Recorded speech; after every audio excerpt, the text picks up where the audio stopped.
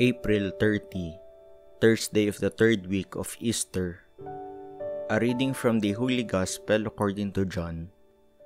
Jesus said to the crowds, "No one can come to me unless the Father who sent me draw him, and I will raise him on the last day.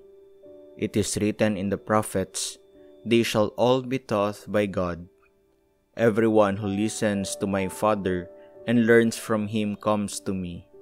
Not that anyone has seen the Father except the one who is from God. He has seen the Father. Amen, amen, I say to you, whoever believes has eternal life. I am the bread of life. Your ancestors ate the manna in the desert, but they died. This is the bread that comes down from heaven, so that one may eat it and not die. I am the living bread that came down from heaven. Whoever eats this bread will live forever, and the bread that I will give is my flesh for the life of the world." The Gospel of the Lord. Taught by God. Faith in Jesus is not the fruit of sheer human effort. It is a grace of God. It is the Father who draws men and women to Jesus and ultimately to Himself.